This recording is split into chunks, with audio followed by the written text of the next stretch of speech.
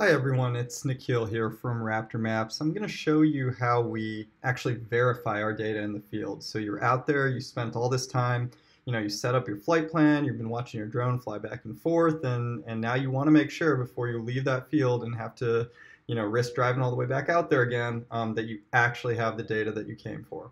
So what we're going to do is we're going to show you how to verify your data. This uses very little bandwidth, so you can hotspot your laptop either with a phone or with a mobile hotspot. We're not actually transferring all of the images. We're only using the metadata. So first you're going to log into your Raptor Maps account. That login is going to take you to the main dashboard. We're actually going to use the image uploader. And again, we're not uploading all the images to the cloud, but we are verifying all of the metadata. So we're going to say upload data from, click on my computer. That's going to take you to this window right here. And so what you want to do is all of the data that you want to verify the coverage for, you want to drag and drop into this uploader. So I'm going to show you right here. Let's select all of our drone imagery from this particular flight on this memory card. So I'm going to take it and I'm going to drag these 1,000 images and I'm going to drop them in here.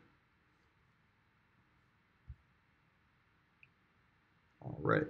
So now what you'll notice is as I drop those images, we're basically recreating our drone flight. So you can see that lawnmower pattern going back and forth.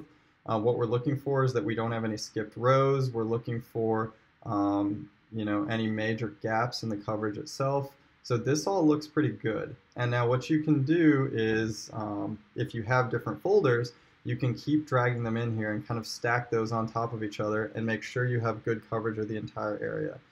So what you may want to do is, it looks like we missed one image here. That's probably not a big deal because we have that 80% overlap, so that's going to be caught.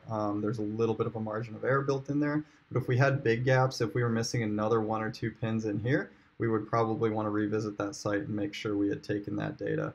Now this works for both the RGB and the IR images, so you want to make sure that you verify both of them.